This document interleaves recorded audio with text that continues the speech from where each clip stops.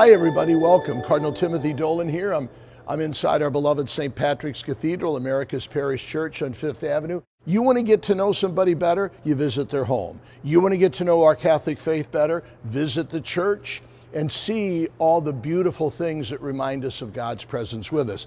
It's very natural to start with baptistry, okay?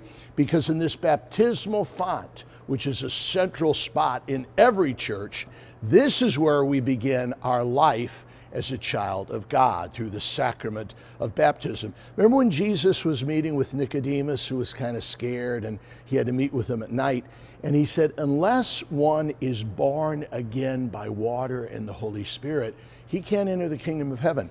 Baptism, water and the Holy Spirit, becomes the means that we are reborn as a child of God. The ancient saints called the baptismal font a womb. Just like we're born naturally when our mother's water breaks, guess what? We're reborn supernaturally in the waters of this baptismal font, okay? Water destroys things. In baptism, it destroys the power of Satan. It destroys original sin. Water refreshes and nourishes and makes things grow. The water from this baptismal font refreshes the soul, gives it God's life, plants in there the seeds of faith, hope, and charity, and the promise of everlasting life. The baptismal font, the great place to start in our understanding of our family home of the church.